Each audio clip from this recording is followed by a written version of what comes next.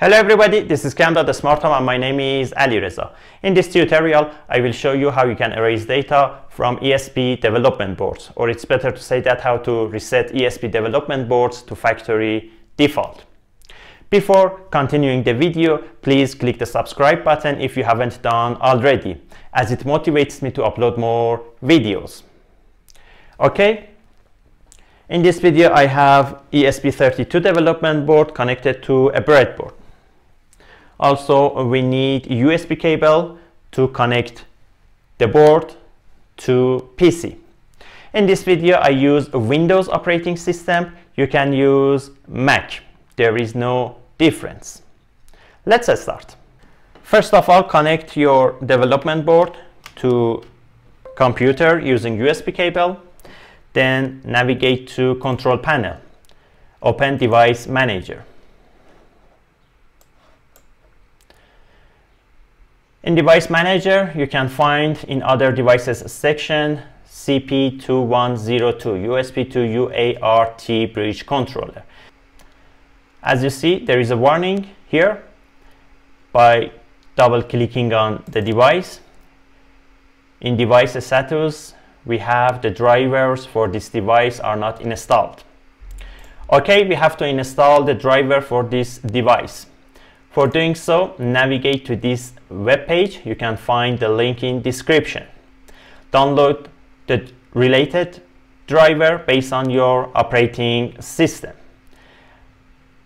The file will be downloaded as zipped. Unzip it. Then again navigate to Control Panel, Device Manager, and double click on the device, the USB to UART bridge controller. Select driver, click on Update Driver. Select Browse My Computer for drivers, click on Browse, find your driver and select it. Click OK, then tap on, or let's say click on Next. Windows was unable to install the driver. Let's try one more time.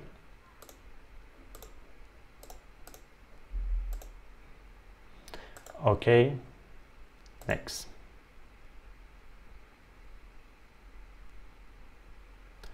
Windows has successfully updated your driver.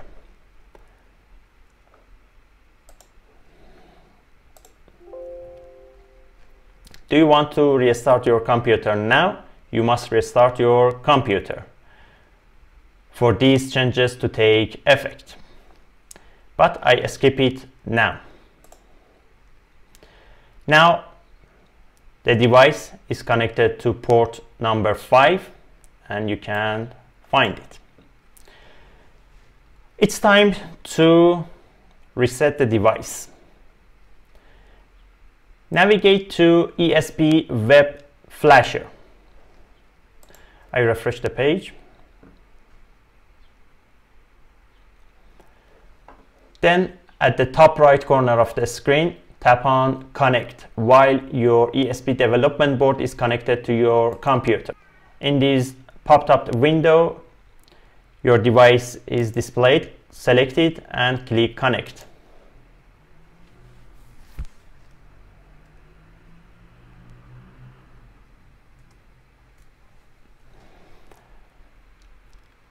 The device is detected and the connection is established. I click on Erase. This will erase the entire flash. OK. Erasing flash memory. Please wait.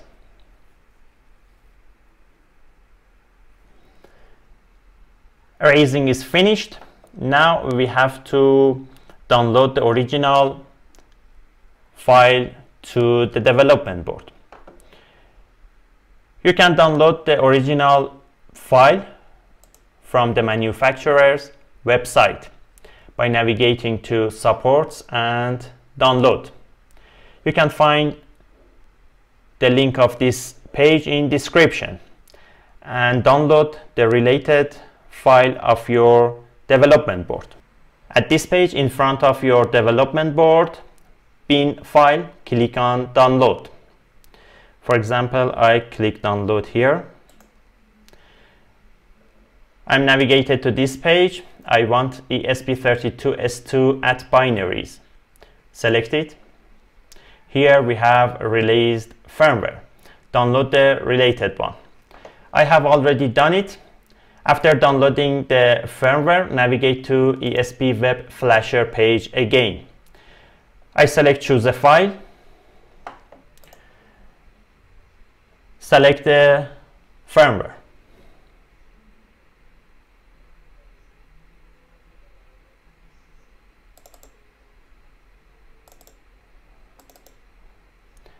I choose the factory one, then open it. Okay, after selecting the file, click on Program. Wait till programming finishes. It may take several minutes.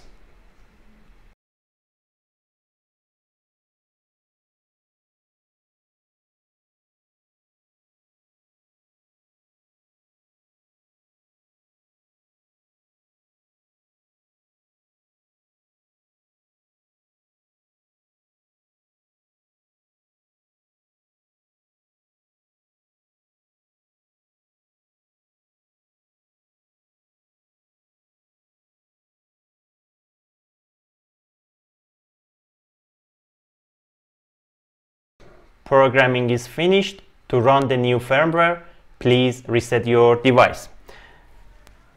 I disconnect the USB cable from the device and connect it again.